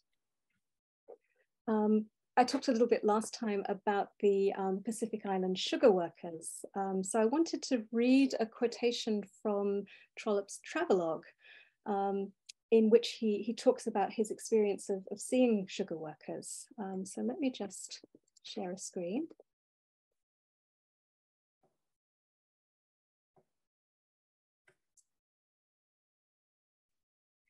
He says, "I've seen these men working under various masters and at various employments. No doubt their importance to Queensland mainly attaches to the growth and manufacture of sugar, but they're also engaged on wharves about the towns, in meat preserving establishments, in some instances as shepherds, and occasionally as domestic servants. I've told how I was rowed up the River Mary by a crew of these islanders. They're always clean and bright and pleasant to be seen. They work well, but they know their own position and importance. I never saw one ill-used. I never heard of any such ill usage. The question to my mind is whether they are not fostered too closely, wrapped up too warmly in the lamb's wool of government protection. Their dietary, by which he means diet, is one which an English rural labourer may envy, as he might also, if he knew it, the general immunity from the crushing cares of toil, which these young savages enjoy." And to highlight the kind of disjunction between what Trollope's saying here and the reality of the lives of many of these Pacific Islanders, I've given you an image from an exhibition, Colonial Sugar, which took place in Wellington. This is an installation of life-size skulls made from brown sugar by Jasmine Togo Brisby to try to commemorate the many people who were kidnapped and enslaved as part of the sugar industry. And at the end of the last session, John mentioned these Pacific Islanders who really don't have an enormous role to play in the novel, but they're invisibly present. I think the narrator or Harry mentions them once, but of course they're underpinning all of the work that Giles Medlicott's sugar mill is doing.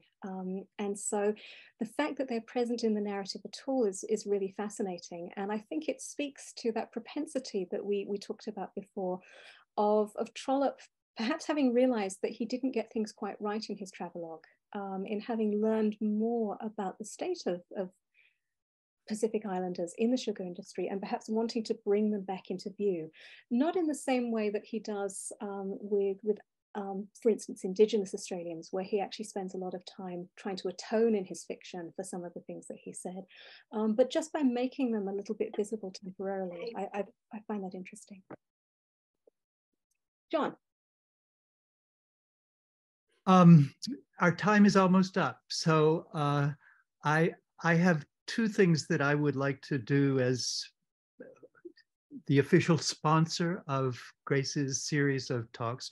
One, of course, is to thank her. But before I do, I want to remind everyone here present that there will be another series of Friends Fellowship series talks, also with an ecological theme. And these will take place in April, May, and June of this year to complete this year's series of Friends Faculty Fellowship talks. And the speaker will be Deanna Kreisel, who is a professor at the University of Mississippi. And she will be presenting 3 talks. The first will be on her own current research. She's currently working on a book entitled "It's the End of the World and We Know It, Ecological Grief and the Work of Utopia," which is about the topic of ecological mourning and utopian thinking from the Victorian period to the present. And so she will be giving an initial presentation that is an overview of that book and its research.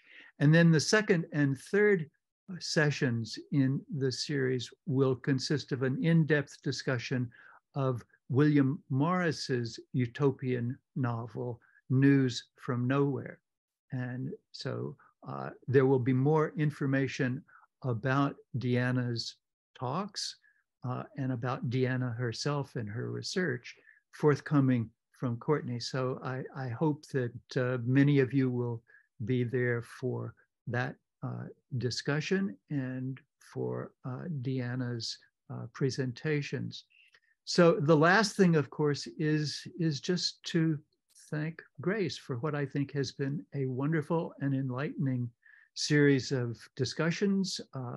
What a wonderful teacher Grace is. I'm happy to have had her as my teacher during these talks, and I want to thank her for her presentations, and also just for taking the time out of her busy life to speak to us.